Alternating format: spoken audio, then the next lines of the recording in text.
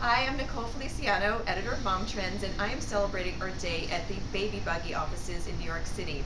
Buggy is an organization that was founded by Jessica Seinfeld in 2001 to make good use of all the gently used and like new baby goods that many moms just don't know what to do with after their kids grow out of them.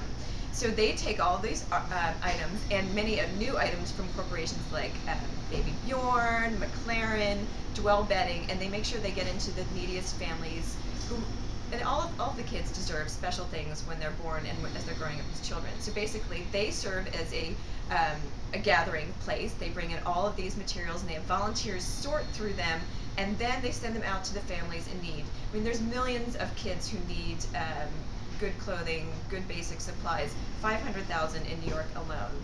So when you're thinking of Earth Day, it's a great time to think about recycling and reusing the things in your home, and this is a great organization to make the most of the items you've already purchased.